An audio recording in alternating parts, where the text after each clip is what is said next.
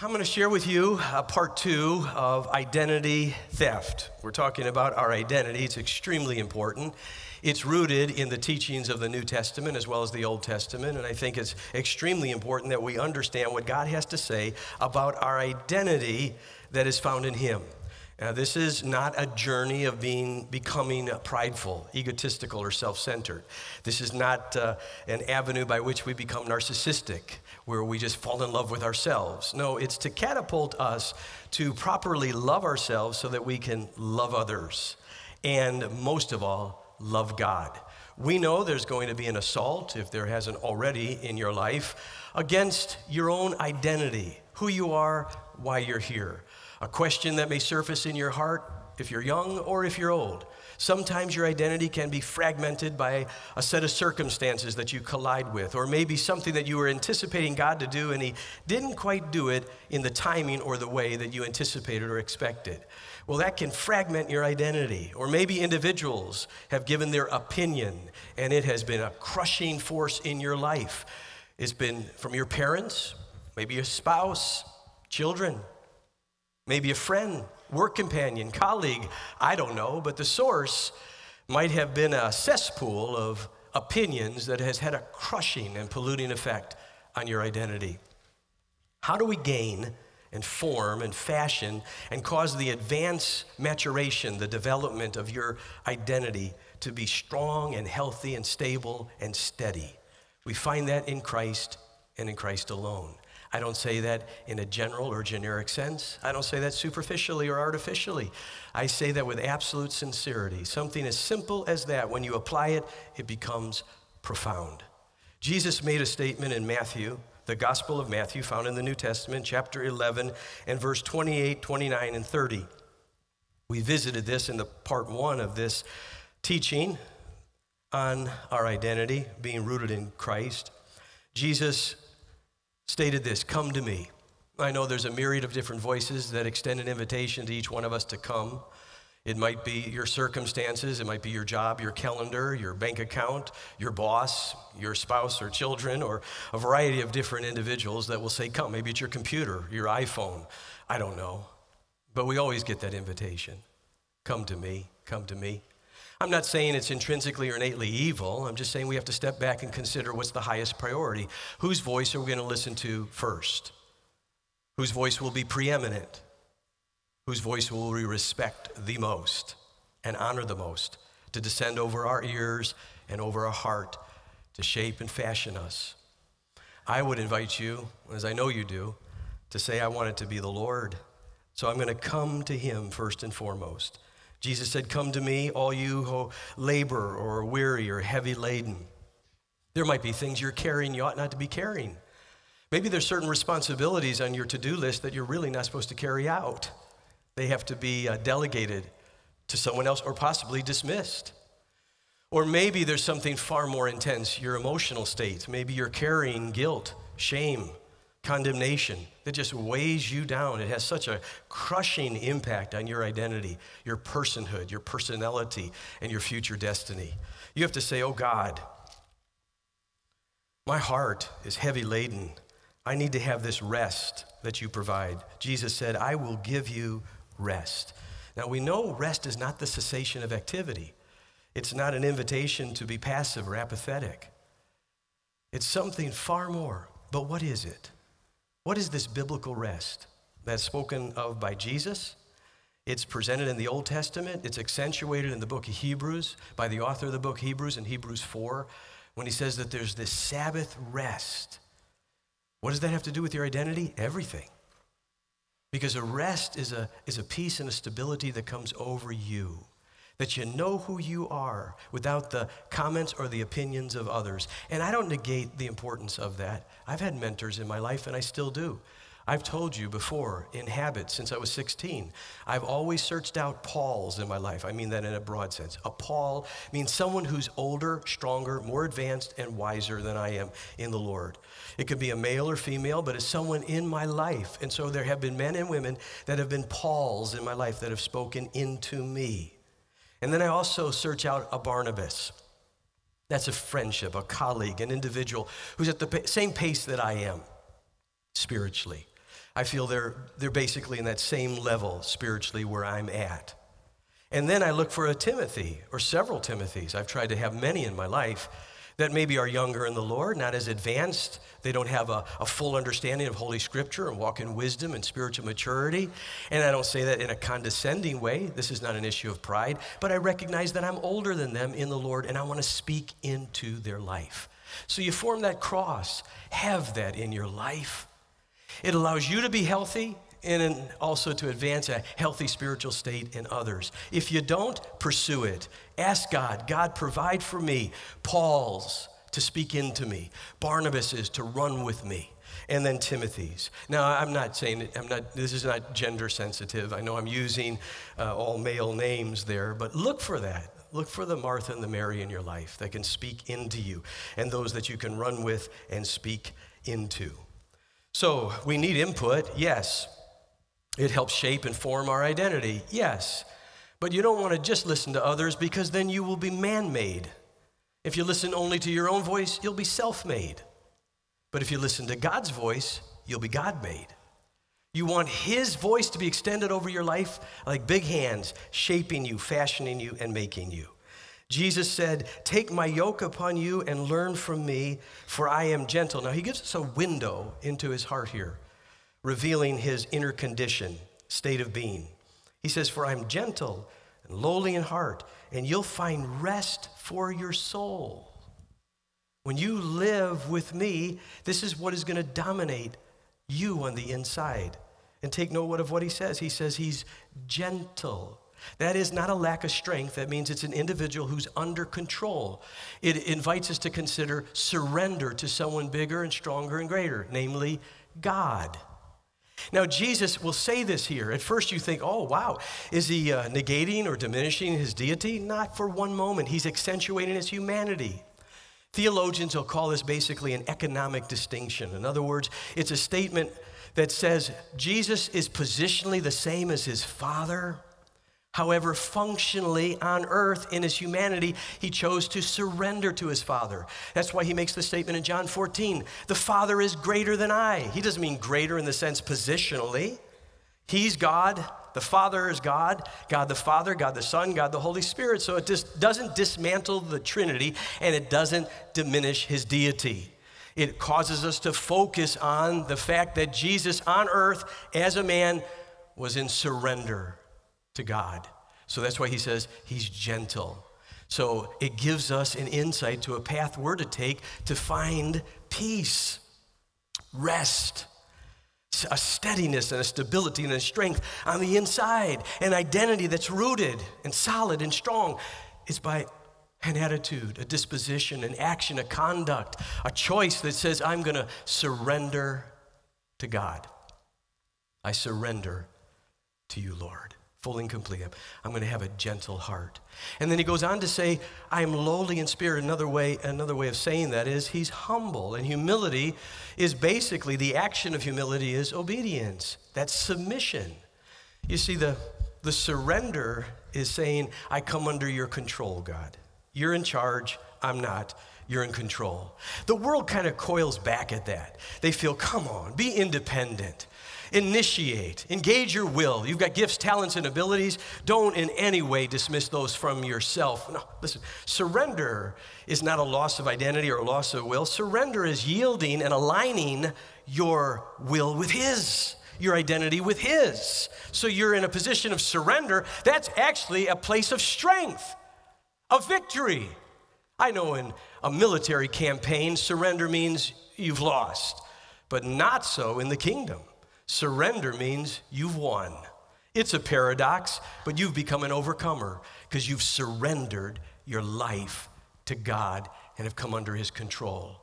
That is gentleness. That is surrender. And then there's the humility.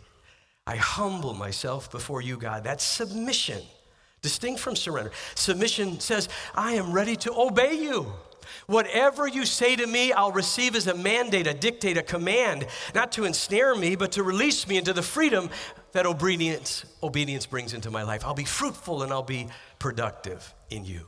So Jesus gives us a path to follow in order to achieve an identity that is solid, strong, and stable. For he says then, for my yoke is easy and my burden is light. You'll find rest for your soul. Boy, I want to find that rest that's in God. And when we talk about identity, remember, we're talking about how you understand yourself, as well as how you understand your worth. Remember last week I said it's biblical to say that we are unworthy, but it's not biblical to say that we're worthless.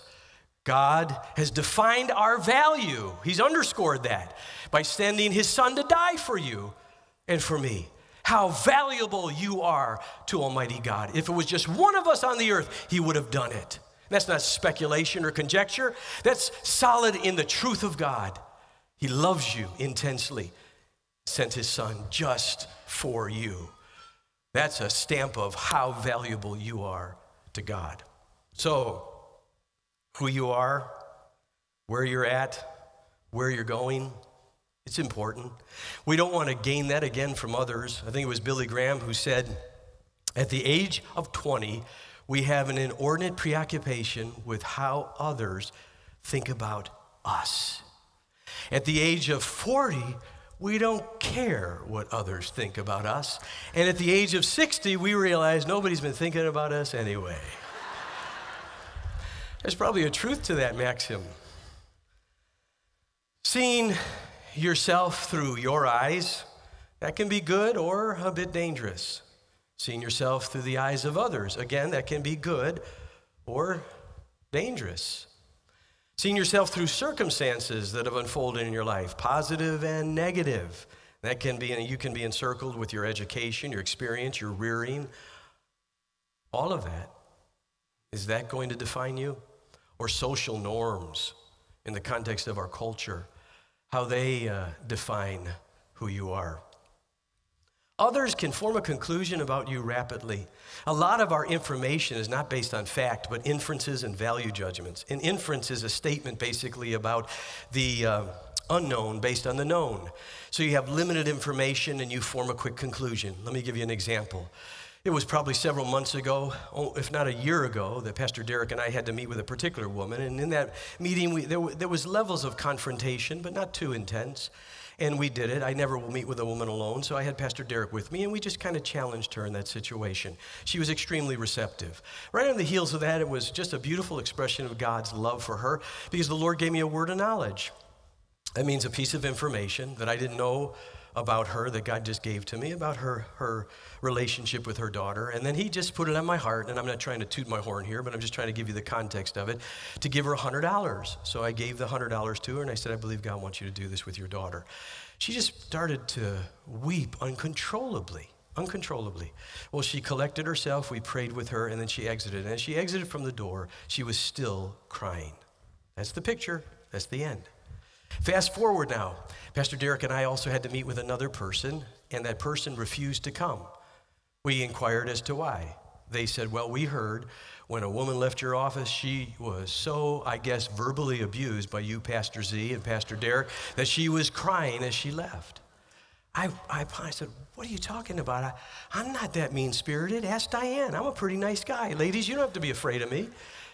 What went on? I don't get. And then I had, oh my goodness, you're kidding. You see how misinformation can travel so rapidly? Did a woman leave my office crying? Yes. Was it because I verbally abused her? No. I gave her $100. Think of what she would have done if I gave her $1,000.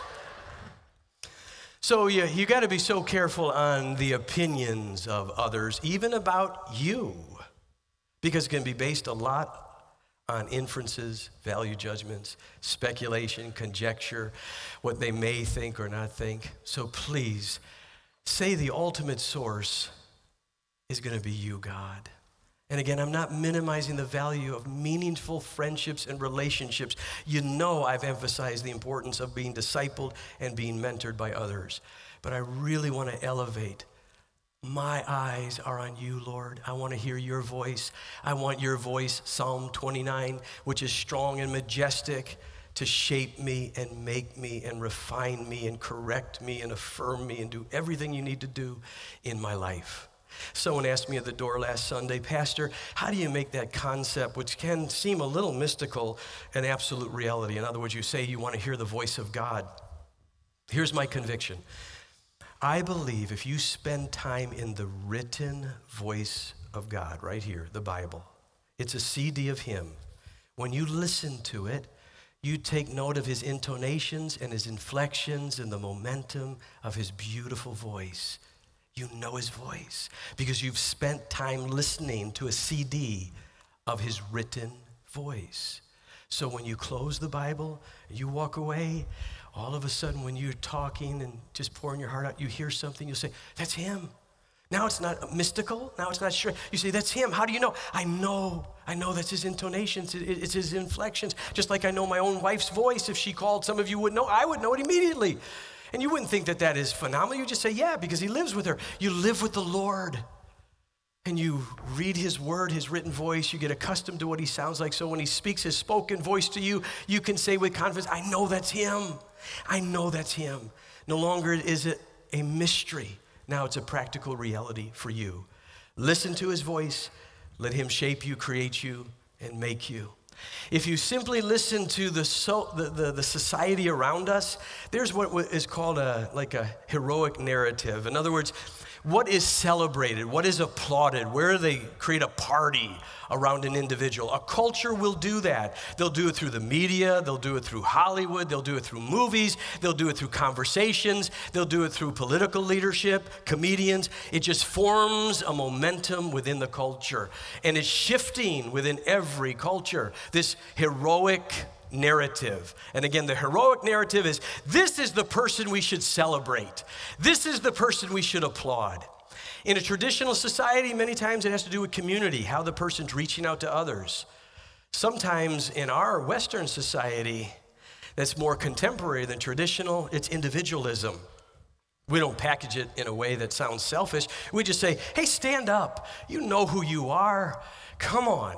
You have an identity, you have a sense of purpose, so come on, stand up. You have aspirations and dreams and goals and objectives and talents and gifts and abilities. They applaud that. Well, what's wrong with that? Well, just follow me. That's a norm within our culture, individualism. Is that really that good? Was that kind of the genesis of creating the Humanist Manifesto? Of being self-centered, self-reliant, self-sufficient, self-independent. And there's also the self-sacrifice. And in some cultures, especially traditional ones, self-sacrifice, a willingness to give up your own for the cause or purpose of another. But self-assertion, think of that. It's packaged in a variety of different ways. You tell me in our society, self-assertion. Come on, go get it. Move forward. Don't be apathetic or passive or insipid. Be aggressive.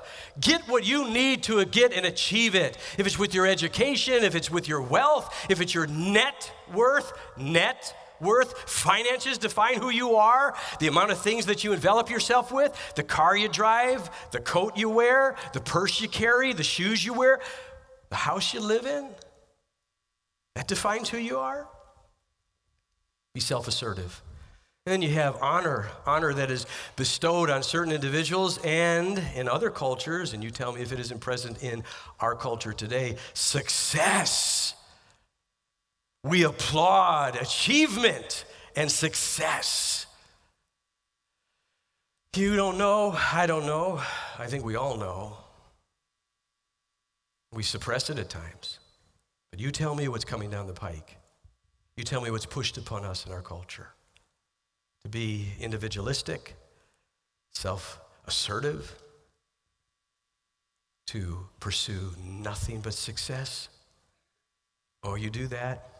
This society, this culture, especially here in America, you'll be applauded. They'll put a party in, there'll be cake and balloons and cards. Is that your standard? You've got to step back. It's a rhetorical question, but reflect on it. Is that your standard?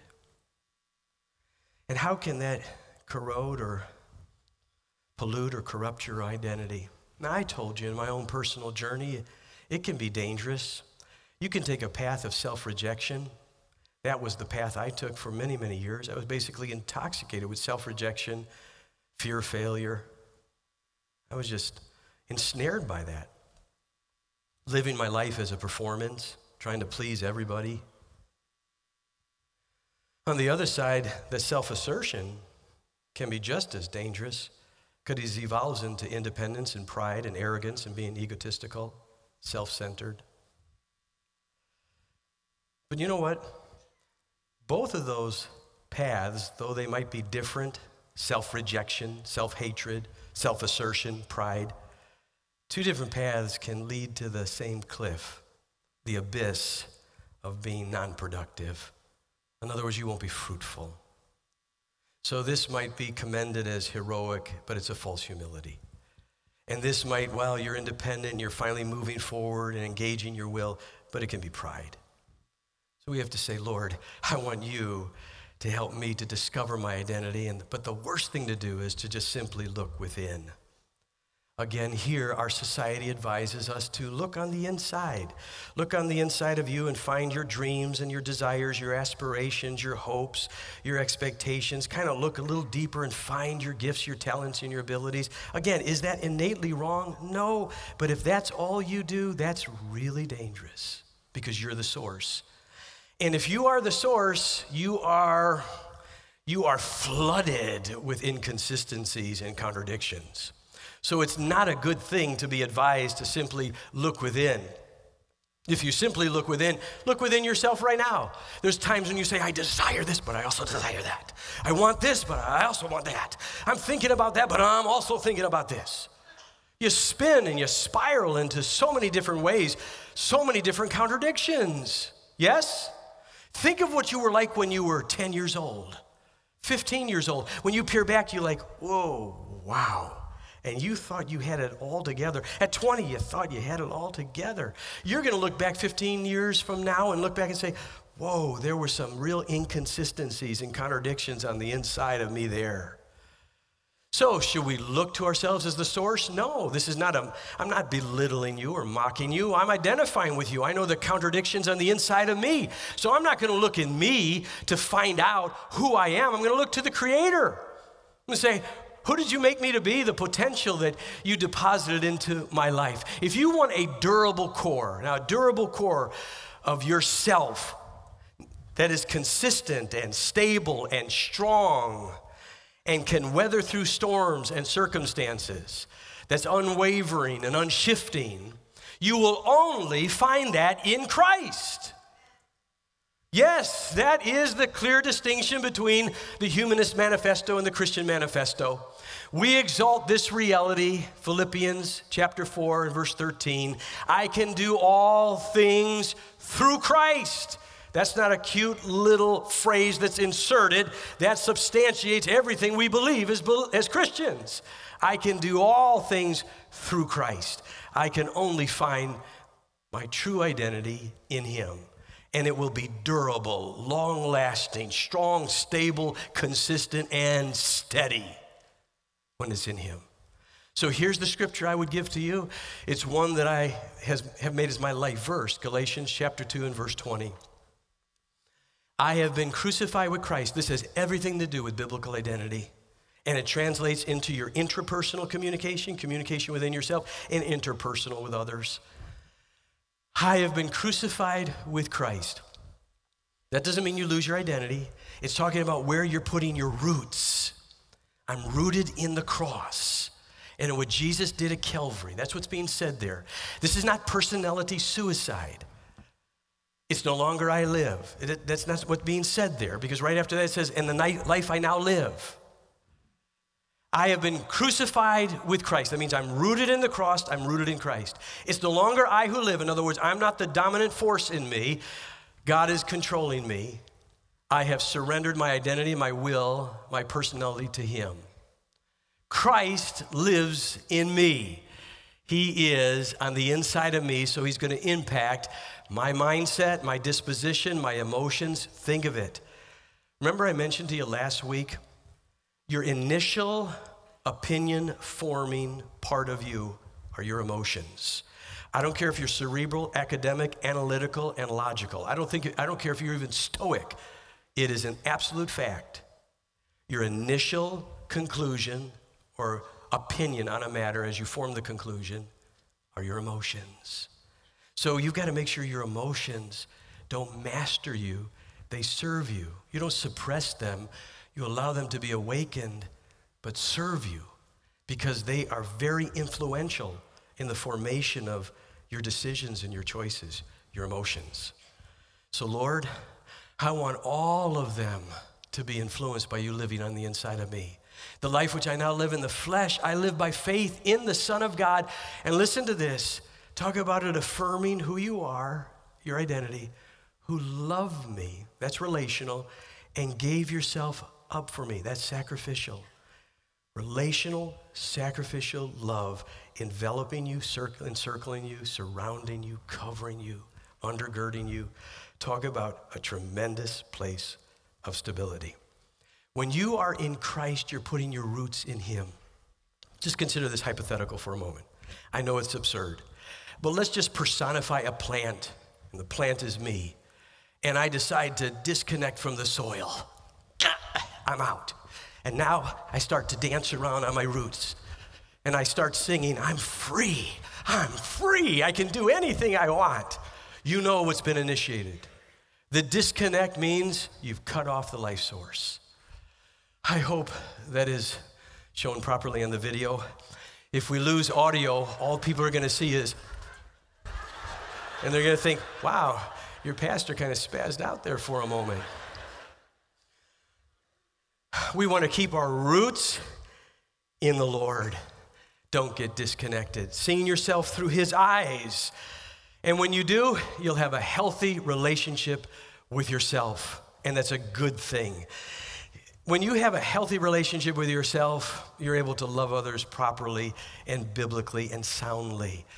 When you have a proper relationship with yourself, you're able to embrace a peace that can come over you because you're joined with God. You know, when the Bible speaks about peace, it's not tranquility, it's stability. It's a stability that comes over you because you're connected to God. In the Old Testament, it's called shalom, a wholeness. In the New Testament, the Greek word is irene. It means to join together. Now think again of Galatians 2:20. I've been crucified with Christ. It's no longer I that live, but Christ that lives in me. The life which I now live in the flesh, I live by faith in the Son of God, who loved me and delivered himself up for me. Christ, I'm joined with you. I'm rooted in you. This has a direct impact on my identity. It creates a place of peace because I'm joined to you. Isaiah 26 and verse 3, it says, the mind stayed on you is kept in perfect peace. A peace that comes over your soul, your intellect, your emotions, your will, your whole attitude and actions and conduct of your life, your behavior. It's a peace that comes over you because you're connected to him.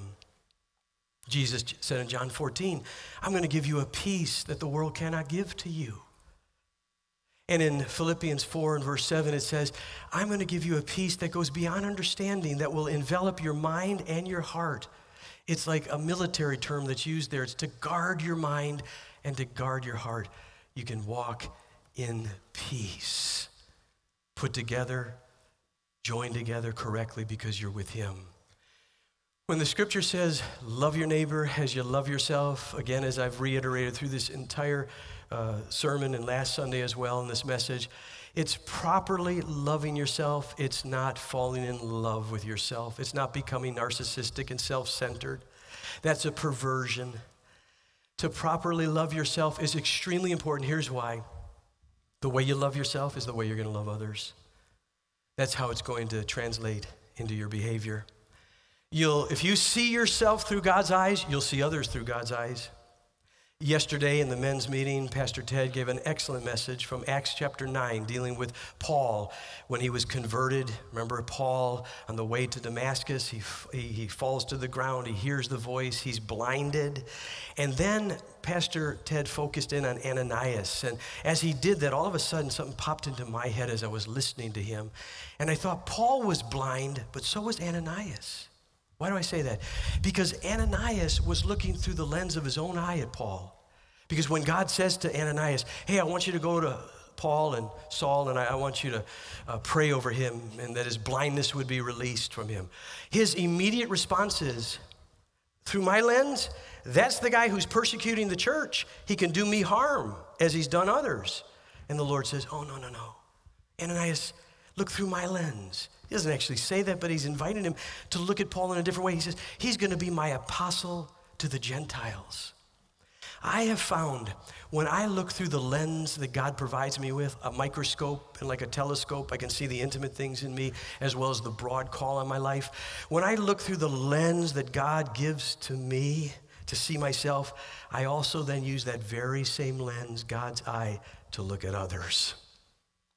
It helps me, especially those that I might have a propensity to reject just because maybe their personality rubs me wrong, or their intellect, or their demeanor, or something that they're wearing, or how they talk or don't talk, their education. We can be so prejudiced and biased from ourselves, can't we?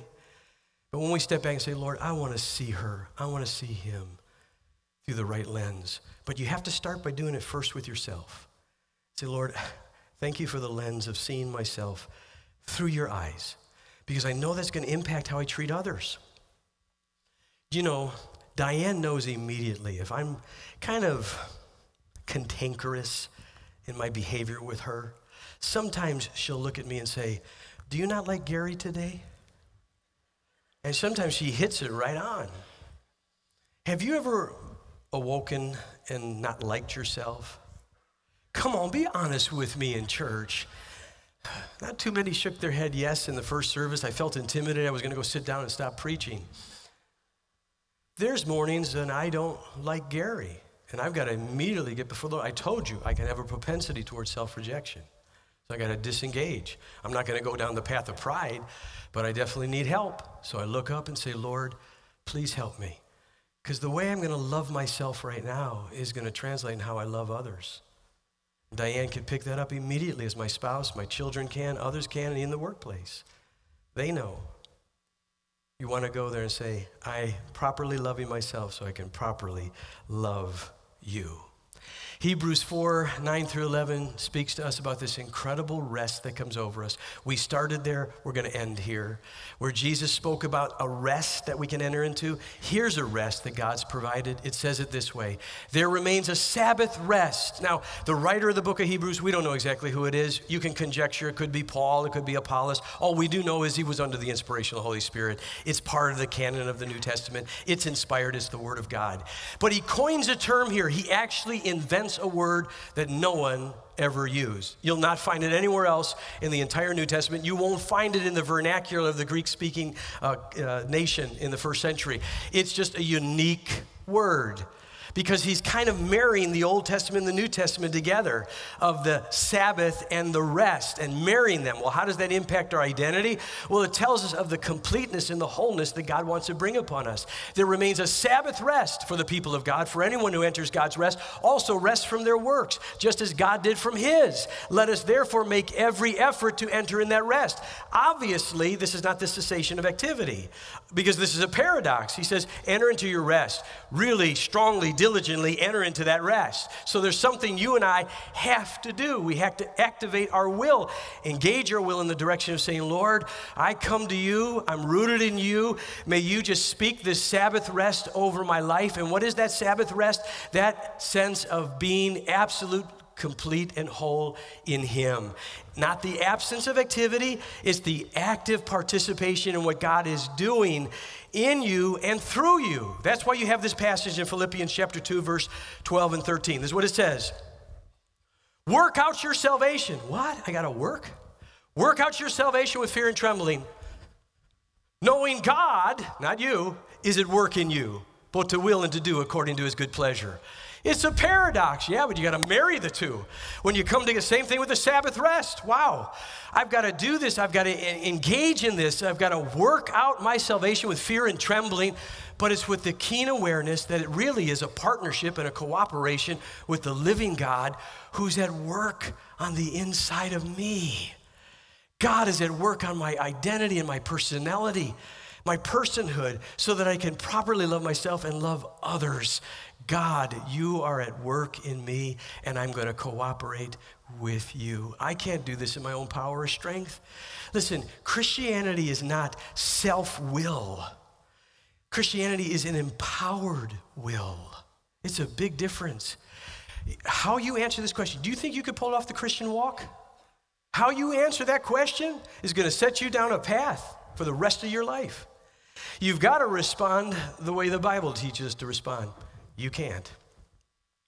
He can. You got to let him flow through you. God, I can't do this. Oh, there may be certain battles that you can gain victory in your own will and strength. Yeah, boom, boom, bam, I can win that one. I guarantee there's other battles you've never won, and you will never win with your own willpower. You need an empowered will.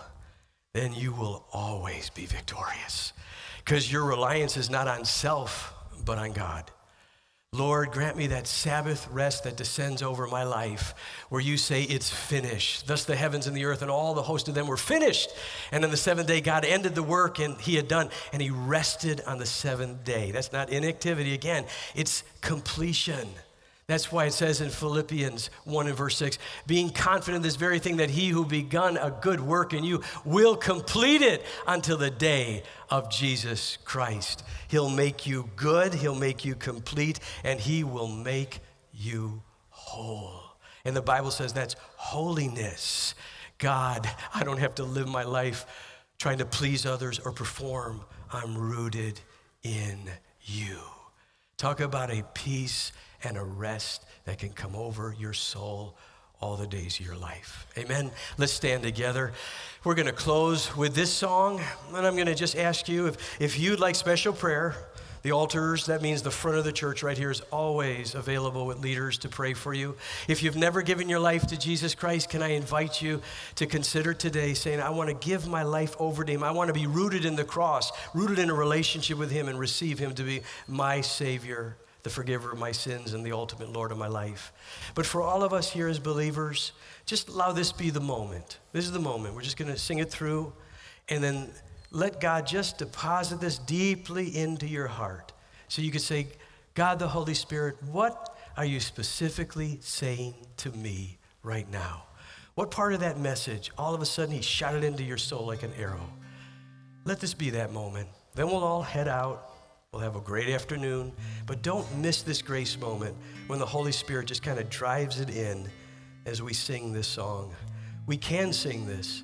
It is well with my soul when my life is rooted in Christ and I look to him to shape and form and fashion my identity. Father, we know the only way we could declare that is when our life is rooted in you, Jesus. And we thank you that at the cross we find our identity. And you catapult us into a world that is desperate for love, and we can love the world with your love and the way we properly love ourselves. And now may the blessing of Almighty God be on your life. On your life, I pray this blessing. That you would prosper and flourish and be productive and fruitful because you're rooted in Christ. That you will have a durable self in Christ that'll always be stable, at peace, and at rest. I pray this blessing on your life, no longer to live your life to impress others, to please others, or to perform for others, or even for God, but you'll be at peace and at rest in the wholeness that he does in you. I pray this in Jesus' name. Would you say, I receive this blessing? Amen. God bless you.